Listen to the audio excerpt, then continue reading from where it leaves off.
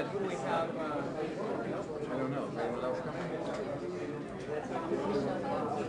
Pictures, I think that excites the people within the academy and within our industry because it shows that it isn't the system that counts, it's the picture that counts. And I think that's helped. I know it's been a tremendous help to me in putting together the show because I found that this year this is a show that everybody wants to be on.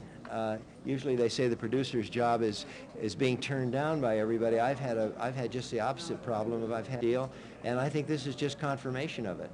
And I think that you're going to see more of these pictures, not less. Why have people been so critical of the Oscar show in recent years? The ratings have not been very good. Well, ratings on everything has not been good. You could say that about television in general.